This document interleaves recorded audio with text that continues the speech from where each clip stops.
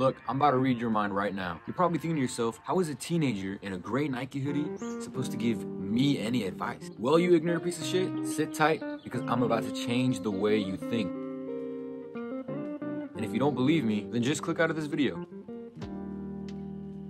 First things first, this is a therapy session. Let's start off honest. If you clicked on this video, you're probably just a little bit insecure maybe. You probably overvalue other people's opinions too much. Maybe you care too much about meaningless things. What do I know? All I know is that you're probably tired of overthinking all the time. All right, let's begin. You should care about what matters. And that is really my goal, that you only focus on what really matters. So this first video is going to go over denying all validation. This is the first step in developing this mindset. And when I say deny all validation, I mean mainly positive validation. We must take in others' validation through the opposite perspective of what we would typically do, thus causing the mind to embrace the negative validation rather than avoiding it and ultimately leading it to control you. But to truly be careless to meaningless thoughts and concerns, we must not let others' positive validation form our confidence. Confidence is important as fuck. And this is step one to it. When people compliment us, we often get this sense of instant gratification and this boost of dopamine.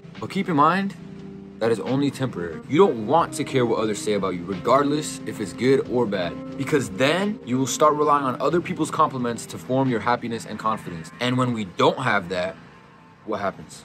Our self-esteem drops. So to avoid this temporary validation, we can only counter it with what is permanent, which is yourself.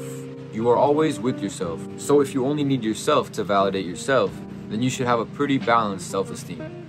So what you are going to want to do is develop your own self-validation and understand that nobody really gives a fuck about you. I want you to really understand this. Half the compliments you get are 90% bullshit, and that person probably envies you or is lying to you. But when we create the ability to validate ourselves and to compliment ourselves, all the external validation won't mean anything to us, especially the negative. For example, next time you see a guy or girl that you know post a somewhat revealing selfie, think to yourself, why?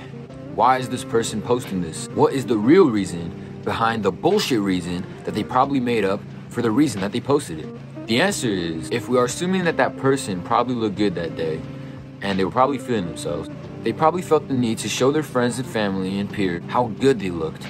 Their new outfit, that new haircut, that new 20 pounds of makeup, new gym body, whatever. They already validated themselves. But now they need that validation from other people to boost it even more. And all the comments and likes are giving you this instant gratification. And you feel fucking famous. Don't even lie. The problem here is that as you continue to request validation from others is when they don't comply with your request. Because like I said, no one actually cares about you, you piece of shit. And everyone is too deep in their own shit to care about your selfie or what's going on with you. So when no one actually comments or likes or responds to us, we begin to drop in an endless well of self-doubt. And we again begin to ask ourselves, why?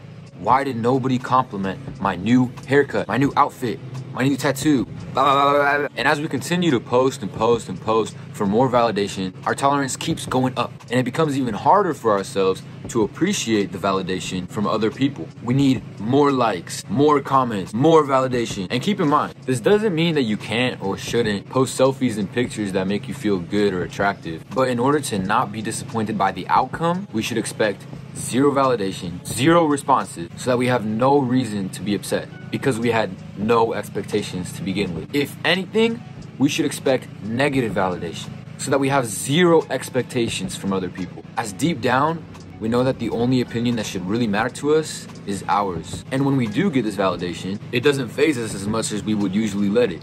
And let's be honest, ladies, even if you do post an attractive pic and somebody compliments you, 9 times out of 10, you respond with the driest text, but deep down, you loved that little fucking compliment because it made you feel appreciated. Anyways, the goal of denying positive validation is to develop a trait in your mind that you do not need to rely on anybody's opinion of you, regardless of whether the person's opinion of you is positive or negative. When we accept their opinion, it is still their opinion, meaning that if we easily take in a positive compliment, then we are just as easily going to take a negative comment just as deeply. If someone you admire says something nice about you, you're going to be instantly gratified. But let's say later that same person starts talking shit about you, you are now going to take their negative comment just as deeply as you took their compliment. You're always going to go just as low as you went up. Remember that. There's no crest with no trough. However, if we don't let any validation phase us, then we won't take negative criticism so deeply. Therefore, believe it or not,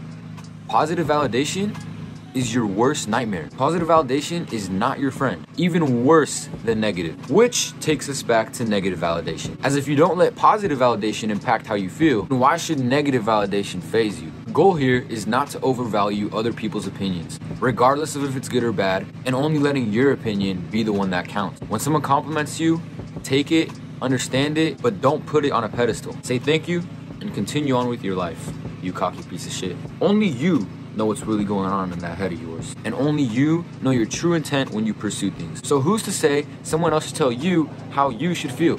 I have a validation challenge for you. If you really want to develop this mindset, make a list of all of your insecurities and flaws, address them, and embrace them. Go outside tomorrow with the ugliest outfit that you have and really feel yourself. Go outside with no makeup. Anything that you would usually depend on for other people's acceptance, which we all do, don't do it.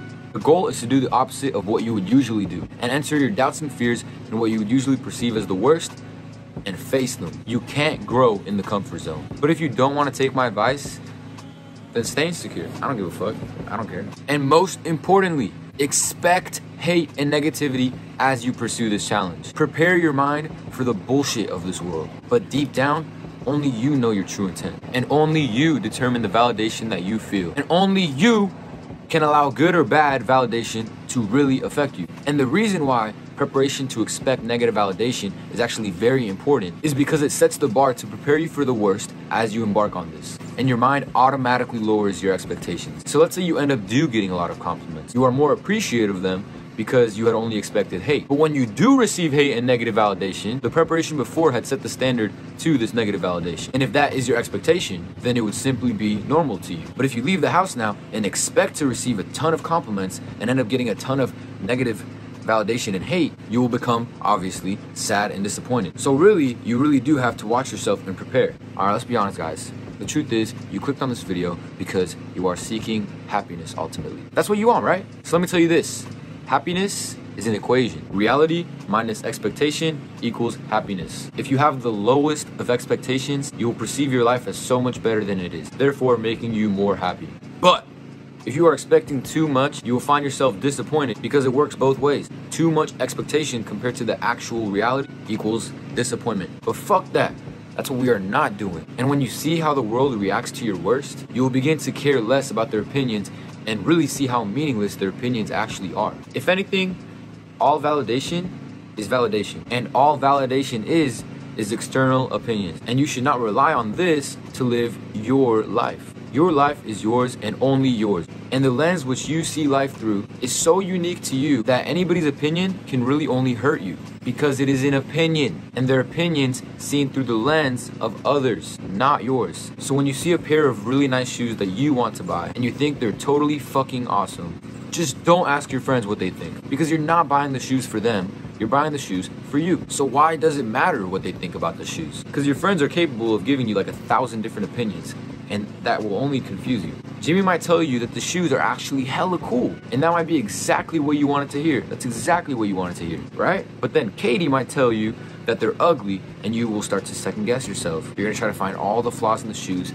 and all the reasons why you actually shouldn't get it, to overall let their opinion consume you until you pass on the shoes. And you'll probably go on asking other people's opinions about the shoes until somebody again gives you positive validation about them that they might like it too, so that you then feel good and reassured that, you know what, these are nice shoes, all right? It was just a moment of weakness. It was not a fucking moment of weakness. It was a moment of you listening to other people's opinions. You, from the start, thought they were nice fucking shoes. Just get the fucking shoes. Opinions are strong if we let them be. And a lot of different people will tell you a lot of different things. But when it comes to opinions, not facts, only you can have the right answer. And when we start to let others make decisions for us, we begin to rely on and hand our lives to other people who may not even have their best interest in us. Go live your life on your standards and only request validation from yourself. And if you want to know how to prepare, it's as simple as telling yourself that you're ready for all the hate and negative comment and preparing your subconscious mind for the bullshit that we call other people's opinions. And that I will save for the next video. You will fucking learn how to plant seeds in your subconscious mind to overall convince yourself that you really don't give a fuck, and just watch how it works.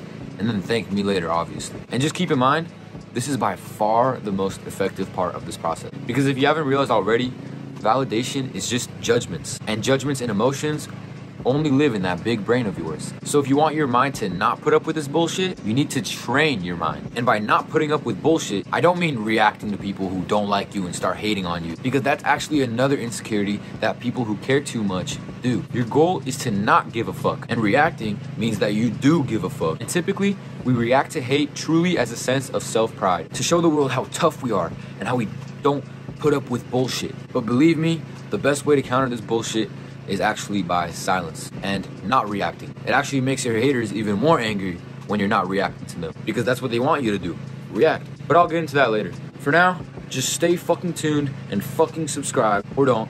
I actually don't give a fuck. I really don't care. Do whatever you want. Just remember, on the other side of the screen is a future young boss. We are just two young bosses communicating through a video, sitting on the couch or whatever, just fucking vibing and talking. And the first step to becoming a young boss is hitting that fucking subscribe button. Hey, the blues is now kicking and dinner is 3 Michelin. I don't eat red meat, but still got beef sizzling.